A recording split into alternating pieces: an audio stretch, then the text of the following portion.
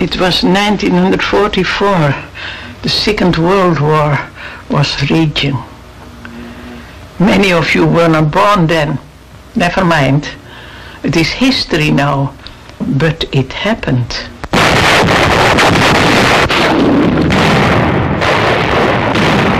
Hitler's armies marched into Holland.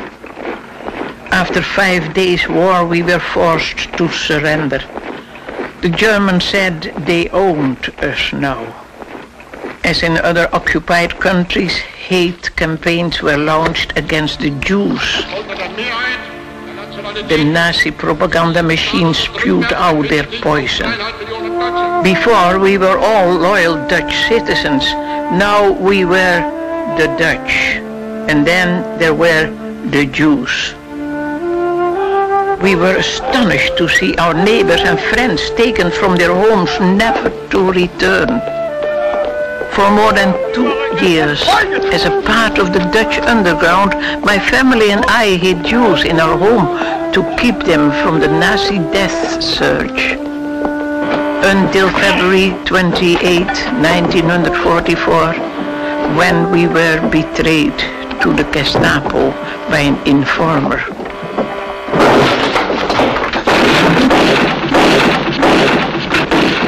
For the first week, they put me in a cell with 4 or 5 others. And I knew my life was completely in the hands of the enemy. They could kill me or torture me, or just forget me altogether. There was no one to know.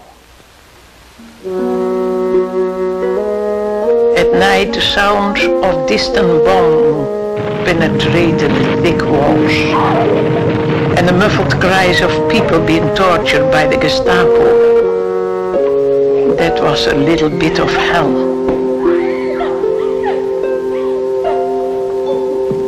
I tried singing, but the guards pounded on the door for silence. They threatened to take me to the dark cell.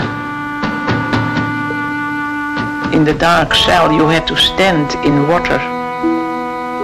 Time became a very thick thing to have to wade through.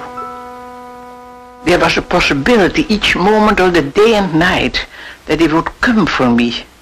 Whenever I heard footsteps outside my cell, I would ask myself, do they come to torture me, to kill me? And then I said, Lord, I am not strong enough to stand all this. My faith is not strong enough. Then I saw an ant. I had seen for days roaming over the floor. I just mopped the floor with a wet rag. The moment the ant felt the water on the stones, he ran to a little hole in the wall. He did not stop to look at the wet rag or his weak feet. He went straight to his hiding place. Corrie, don't look at your faith. It is weak like the tiny feet of that ant. Don't think of the possibilities of those cruel people. I am your hiding place. And you can come to me like that ant disappeared into the hole in the wall. And for the first time there came a real peace in my heart. This is Betsy, my sister. She was in another part of that same prison, but I could never see her. Months later, we were transferred to a bigger prison in Holland, and then after that we were packed like cattle in boxcars and taken deep into Germany.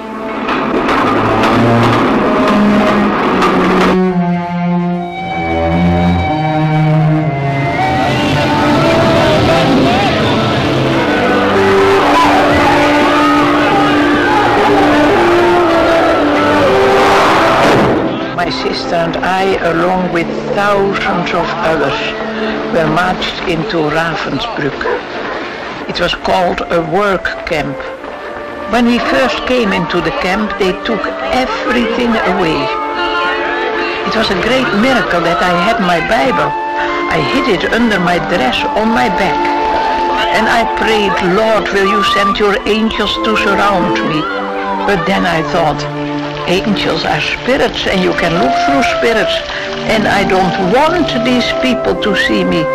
So I prayed in my great fear, God, let your angels not be transparent today. They must cover me. And God did it. The woman in front of me was searched, and then my sister was directly behind me. But no one even noticed I was there. The barracks they put us in were built for 200 women. They packed 700 of us inside. The bunks were built up all the way to the ceiling. We each had sleeping space a few inches wide. It was so dangerous in Ravensbrück to use the word of God. If the guards caught you, you were killed in a very cruel way. But they never knew that I had a Bible meeting twice every day in Barracks 28.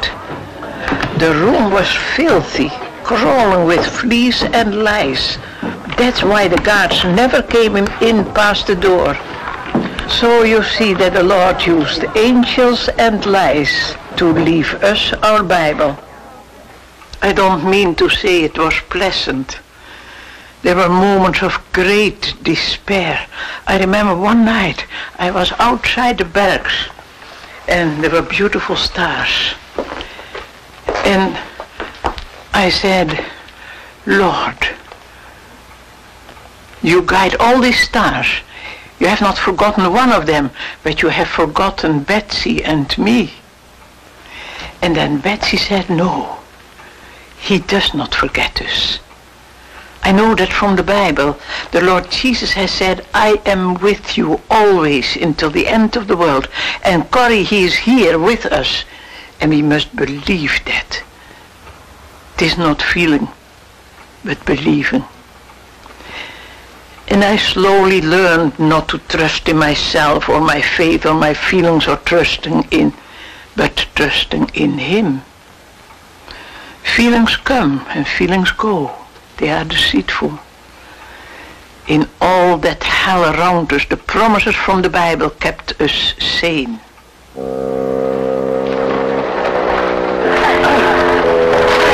Get it up! Ravensbrück was a work camp. It was the enemy's plan to work us to death. Before the war would end, 96,000 women would die here, including dear Betsy, who became an old woman before my eyes and slowly starved. The smoke from the crematorium was like a black haze over the camp. Every day 700 women died or were killed.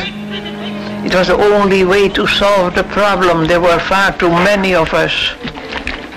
So I looked death in the eyes, not once, but often. And I found that the Lord was still my hiding place.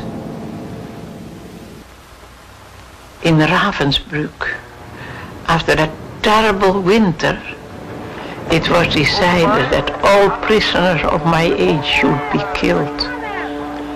1 week before this was to happen, I was set free. Later I learned that it was only a clerical error. In re-recording our numbers, mine had mistakenly moved from the death column to freedom. A blunder of man, yes. But I knew that it was God's way of telling me that I must share what I had learned about Him for the rest of my life.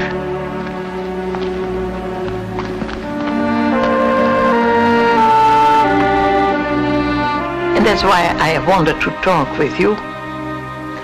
I'm 85 now.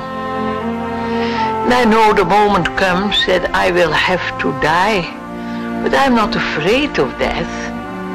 I belong to Jesus. All my tomorrows are in His hands. You know, eternal life does not start when you go to heaven. It starts the moment you reach out to Jesus.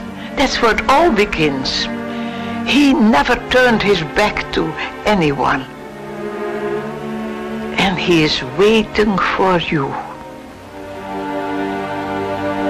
God bless you.